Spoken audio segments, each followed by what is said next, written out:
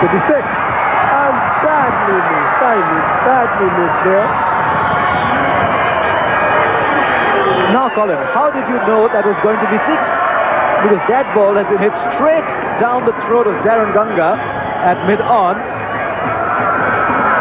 And the true oracle that you are, he has actually farmed that for 6.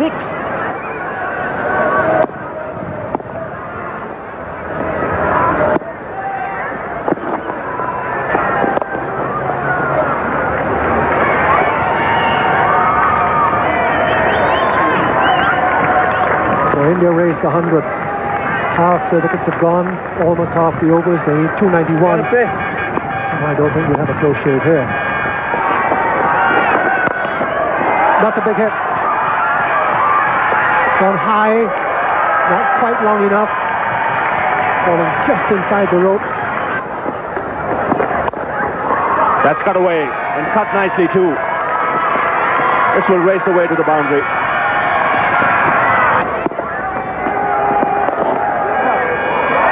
This time he's got it fine on the onside. Consecutive boundaries for Samir Dighe. Just using the pace of the bowler. There's a fielder in the deep, so they'll get only the single. Hooper's in his 8th over now. Last working, guys. Well, that's gone up to 9.9 now. Should be looking for a couple here.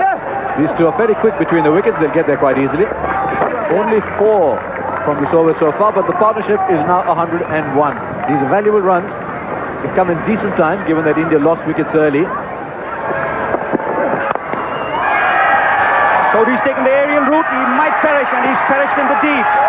Reetinder Sodhi, after a valiant effort, really gone for the bowling. And on this occasion, he has failed to clear the boundary. Dillon takes a good catch.